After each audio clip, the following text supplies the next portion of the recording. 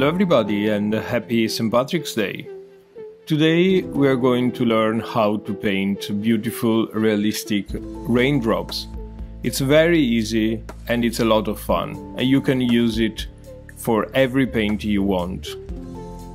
So for the materials you need is very easy, just a surface to paint or a painting that you don't like, and we'll go back to that later on.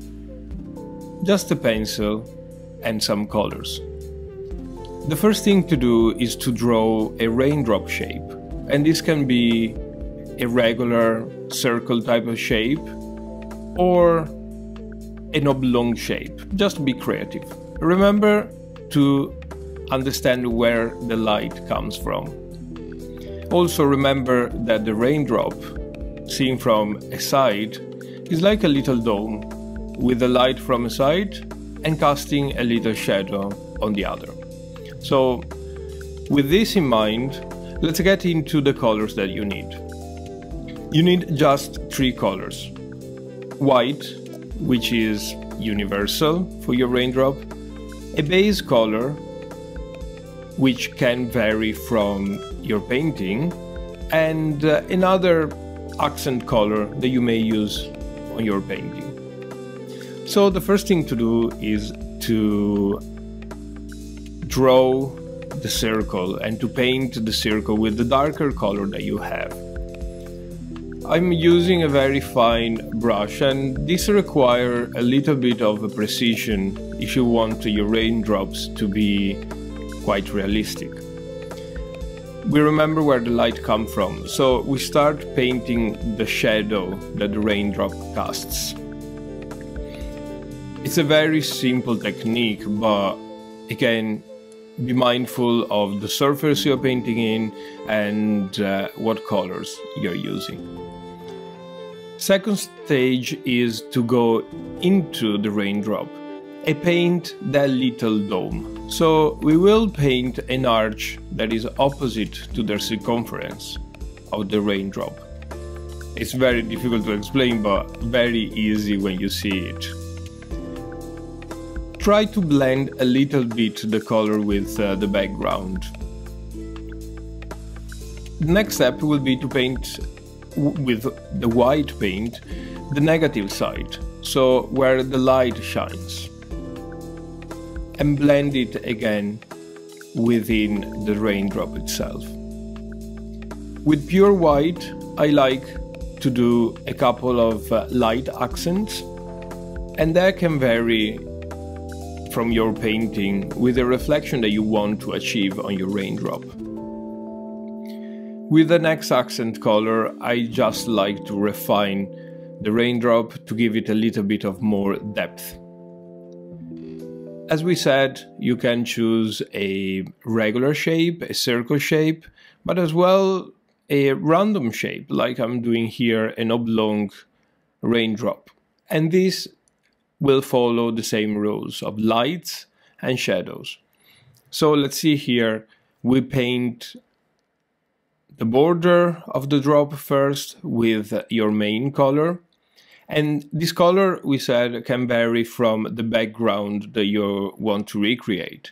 I'm using blue here, but if you want to create a green background, you will use a dark green, much darker than your background. And this technique can be used very well to retouch painting that you don't like. I'm later on retouching a painting of a pint glass of beer that I don't quite like. It looks like it's floating there in the middle of the nowhere. So creating a series of raindrops on the top is a nice idea to repurpose paintings and to give them some more interest. So I went in with my white, with my blues, give the white accent and refine the drop with the next accent colors. So let's see here, this is the pint I was talking about. It's a very plain painting. I like very much the glass itself and the reflection, but I don't really like the setting of the subject, for example. So I decided to see this painting as it was behind a glass, and this glass is full of droplets of rain. So as we just seen, I'm drawing the circles first, and I'm deciding more or less where the drops goes. Between the main subject and the background, right on the background, this is completely random. And as well, the shapes are completely random, because we know there are not two raindrops that looks the same. So be creative and try and experiment. As we've just seen, I will trace the border of my drops, the margins, call it as you wish, and I'm using a much darker color than the background. But as it is a transparent surface, I like to keep it on the same tones. So, for example, I've used a cerulean blue for the background, and I'm using an ultramarine blue for the raindrop.